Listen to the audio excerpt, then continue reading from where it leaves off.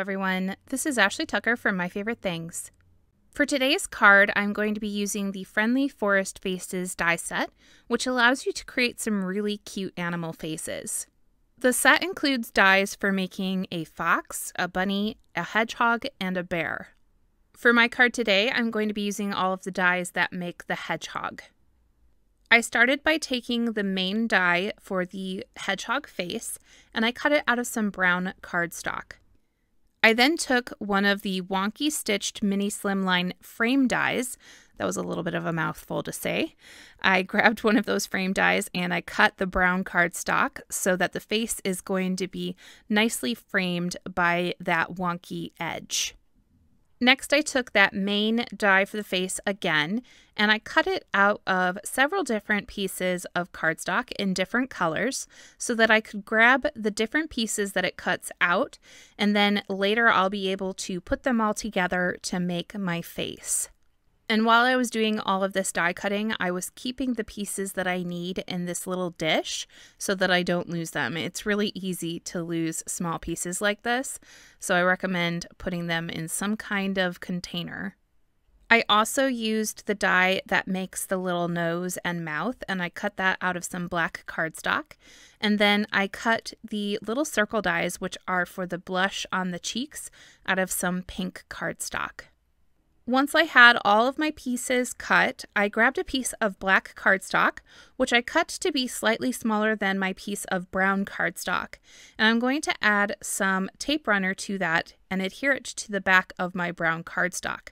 Now, as you can see, I'm adding a lot of adhesive right where that face is going to be so that I can very easily piece together all of the parts of the face. This way I can just stick those pieces right in, and there's already adhesive there, so they'll stick really easily. Now, when I'm dealing with small pieces of paper like this, I really like to use a jewel picker. It makes getting those really tiny pieces into place much easier. For the mouth and nose, as well as the two circles for the blush, I put some glue onto a scrap piece of paper, and then I dipped those pieces into it and placed them onto the hedgehog. This worked really well for the mouth and nose piece because I could hold it with tweezers really easily and dip it. But because I couldn't hold the little dots of blush with the tweezers well, this was kind of difficult to do with those pieces.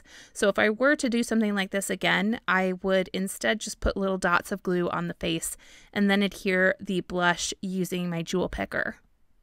I picked out a colorful piece of patterned paper from the Rainbow Plaid paper pad, and I cut it down so that it's going to be just slightly smaller than my A2 size card base. I then used some foam tape to adhere my hedgehog face onto that patterned paper so that it's peeking up from the bottom of the paper.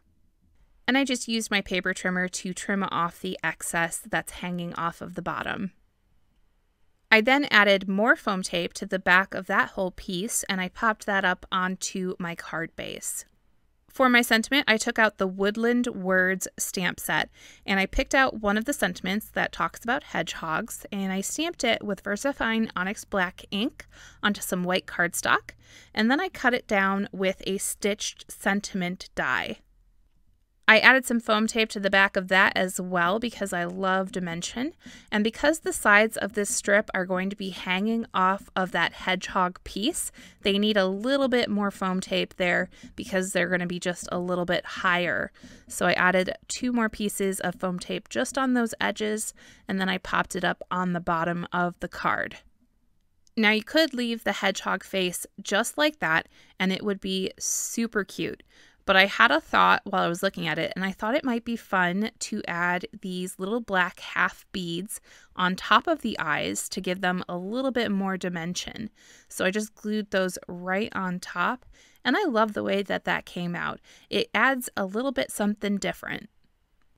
To finish off this card, I added a whole bunch of clear and white sequins all across the entire card, but I did try to kind of group them up in groups of 3s so that they kind of have that triangle look to them, which is just something in design that makes them a little bit more visually pleasing. After that, this card is all done, and I think that this one turned out super cute, and I can't wait to try out the other faces in the die set. I really want to make a bear card next. Thank you so much for joining me today. I hope you have a wonderful day, and I'll see you next time.